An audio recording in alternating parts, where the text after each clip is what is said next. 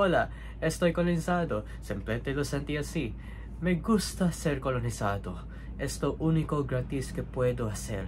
No puedo imaginarme no ser colonizado. No way, Spider-Man's white? It's normal for people to have an existential crisis. Here's my reaction after watching a Kurzgesagt video. It's my go-to hobby, like, what else can I do besides that? I rest my case, but have you ever imagined what would happen if Waluigi became an actual fighter in Smash Bros?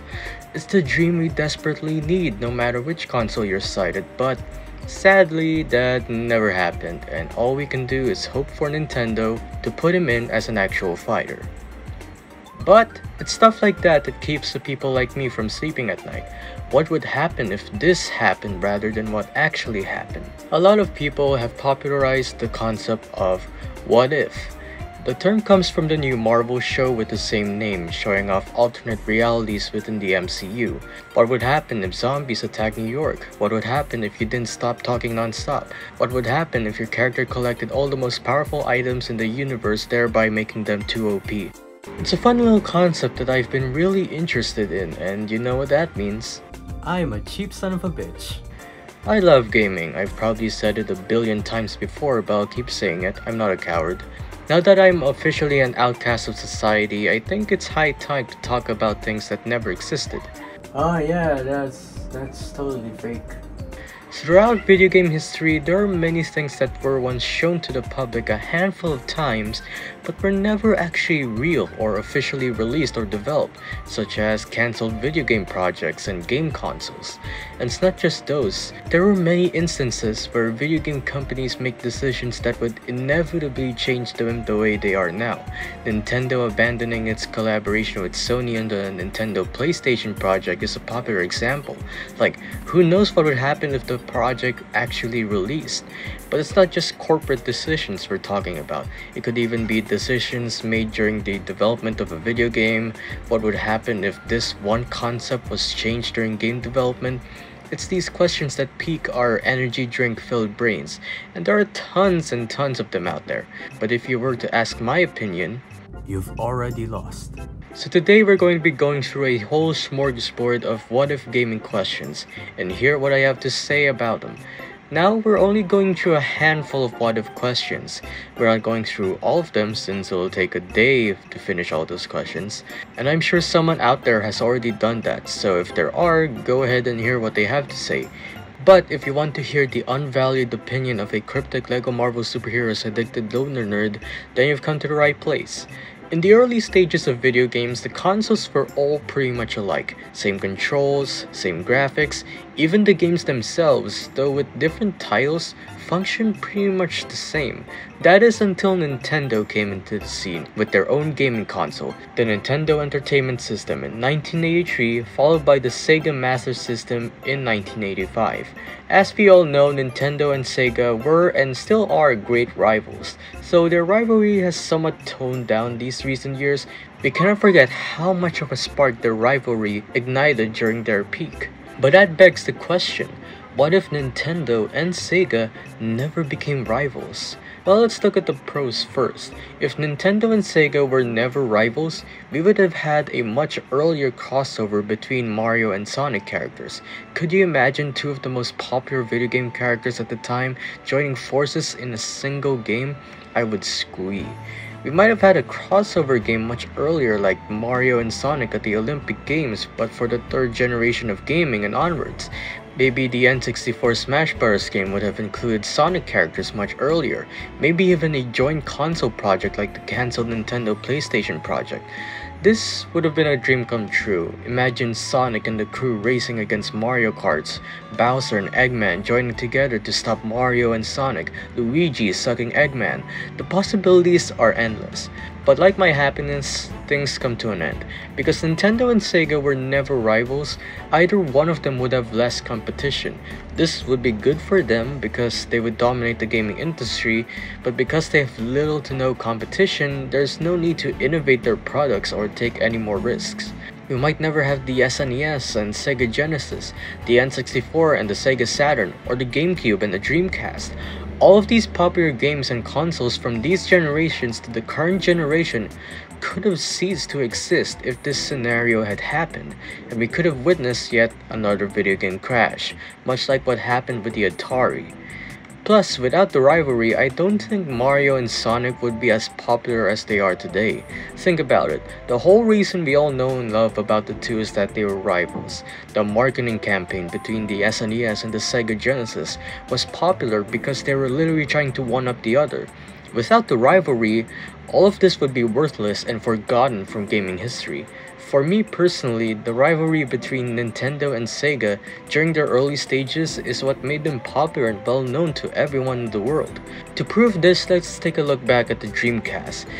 Of course, this console didn't do too well, and because of that, Sega officially announced that they would no longer be making any future gaming consoles, but would still continue developing and publishing games.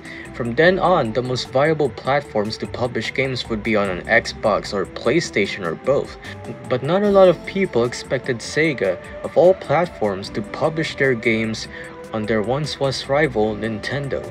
Thus, Nintendo and Sega have put aside the rivalry and the two managed to release the best games of all time.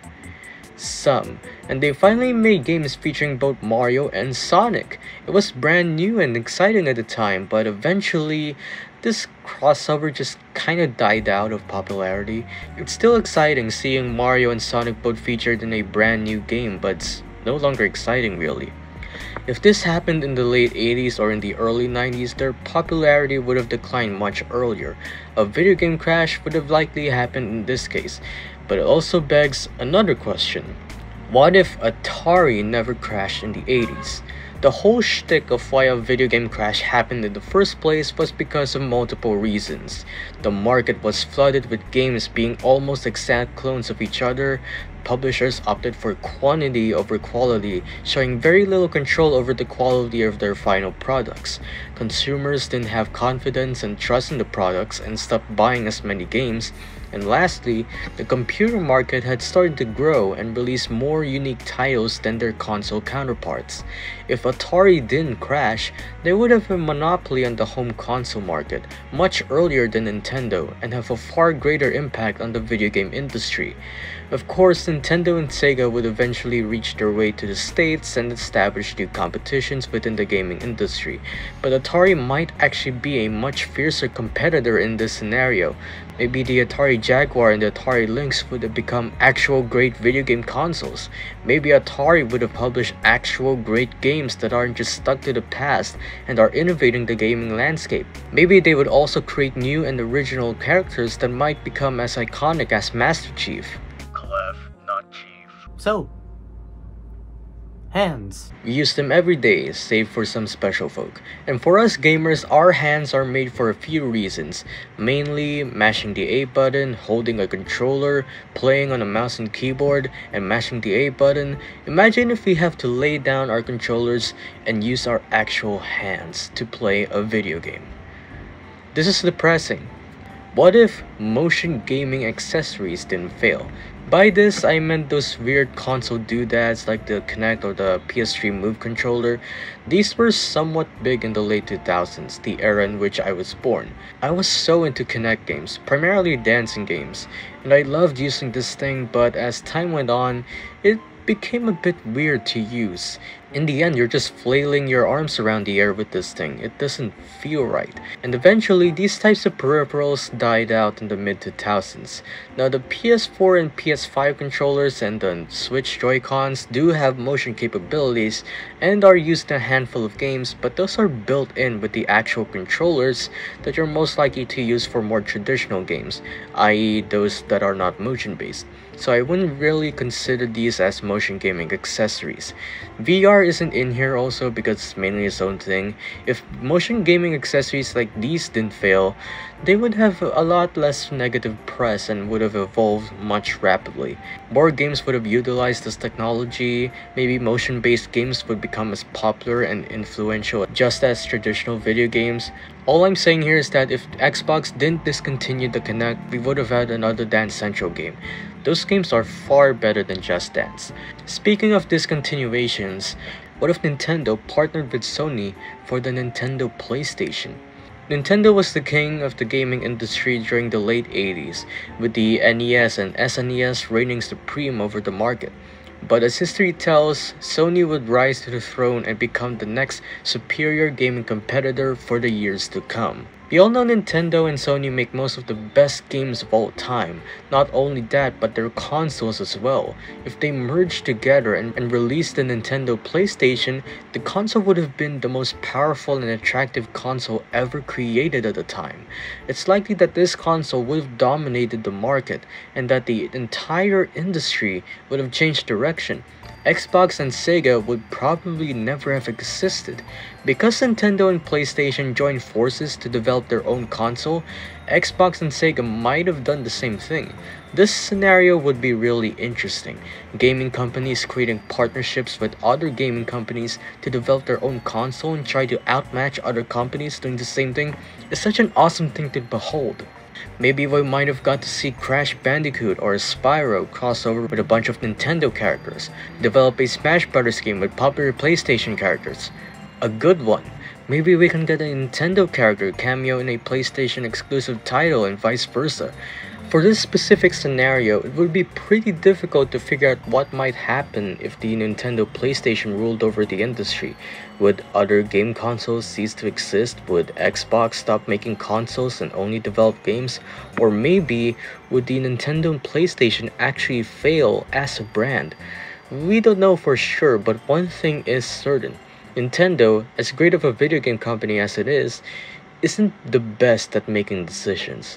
Nintendo is a quality company, with an asterisk. They have done some pretty weird stuff, especially when they're suing the developers behind Palworld, a Pokemon ripoff that's actually a much better game than a new Pokemon game. Instead of putting in effort to improve that game, they filed lawsuits against the people who were behind the development of Palworld. This is one of many examples, but there was one that I cannot forgive. Selling Rare. What if Nintendo never sold Rare, and what if Nintendo bought Rare back? If you don't know Rare, they're the guys who were behind the Donkey Kong Country series, Donkey Kong 64, Banjo-Kazooie. They also carried the entire first few years of the Nintendo 64, with games like Perfect Dark and GoldenEye 007. Basically, Rare produced a ton of popular titles for the NES and all the way up to the GameCube, and was one of Nintendo's best-known video game developers. But the reason why Nintendo sold Rare was because they didn't see much value in the future. Well, that aged well. If Nintendo never sold them, Rare would have been one of the biggest and most influential developers in video game history. They were, and their legacy would still continue if this happened. We might have gotten a sequel to Donkey Kong 64, a proper sequel to Banjo-Kazooie, and a more fleshed out series for each of these titles. I have a huge respect for these titles, and it's a shame we didn't get to see more of these developed and released. But I never grew up with Nintendo. You can tell by my incapability to buy merchandise. But I played Metroid. Go on, ask me questions. I can prove I played Metroid Fusion. Hello and welcome back to Know It All or Not At All, a show where people admit they've failed basic education and embarrass themselves in local TV. For our first contestant, we have... How do I pronounce her name? That's the neat part. You don't. Alrighty then. For our first question, who is the main character in the Metroid series? That's easy. Salmon.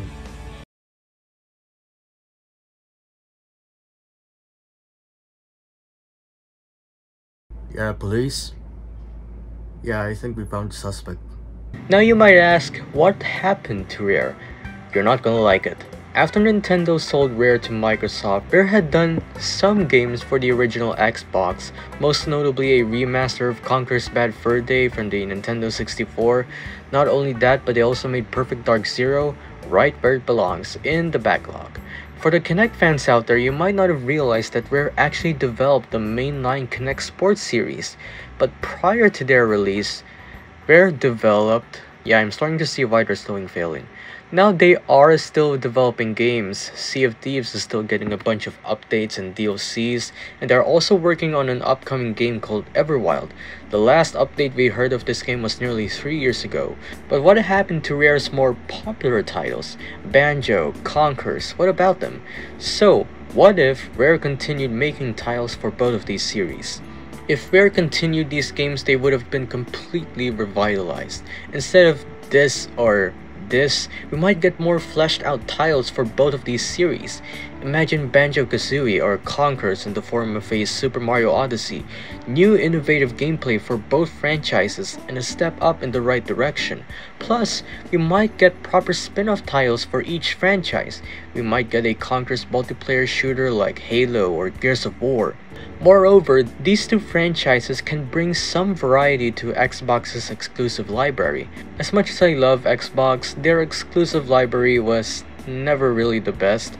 We got Forza, Halo, Gears of War, Forza, Halo, Gears of War, Forza, Halo, Gears of War, Forza, Halo, Gears of War, Ori. Throughout the years, the library barely felt any different until the arrival of indie games like Ori and the Will of the Wisp and Cuphead. But if Banjo and Conker still develop games, it would be a breath of fresh air for Xbox fans, which is what Xbox really needs, more variety. I love variety. Just because I'm an Xbox guy doesn't mean I can talk shit about a PlayStation or Nintendo. And scrolling through Nintendo's past, a part of me just begs the question, how is this a video game console? What if the Wii had a normal controller? No Wii remotes, no nunchucks, no motion controls, no pointers. Just a regular, traditional video game controller. If the Wii had a traditional controller instead of the iconic Wii remote, things would change incredibly. Without motion controls, games would have been designed for the plain old video game controller, with no gimmicks and stuff, resulting in completely different gameplay mechanisms. For me, it's very likely that without the unique Wii controller, the console itself would not have been as successful. The whole appeal of the Wii is the motion controls. Even exclusive titles like Wii Sports are tailored with motion controls in mind. You can't take the very purpose of something and expect it to still work. Like, what should I drink when I'm thirsty? An atom of oxygen? White Castle has some serious competition, I tell you that. Now I'm a bit of a lunatic and I like imagining what things would be like if they were their own polar opposites. Like, look ma, I drew the Mona Lisa. I'm pretty fast at drawing, so I'm going to need to speed through the next what if questions because there's a whole lot of them. What if GTA had been a family-friendly franchise? We already have one. What if Dark Souls had never spawned a genre? What if the Witcher series was a success? Then maybe we would still have Henry Cavill in the show. What if Fortnite never introduced Battle Royale? Thank God. What if Bethesda RPGs like Skyrim never embraced mods? Then how am I going to pillow a cheese wheel? What if Half-Life 2 had ended on a cliffhanger? That's not a question, that was a fact. Half-Life 3 will be released in a billion light years. It's never gonna happen. What if the Earthbound or Mother series was released worldwide and is still a reoccurring franchise to this day? Please, Nintendo! What if the Power Glove had become a standard gaming controller? Finally, some immersion. What if Rock Band was as successful as Just Dance? It's better than free speech, I'll tell you that. What if Lego Marvel Superheroes didn't exist? No, What if I stopped talking? I will.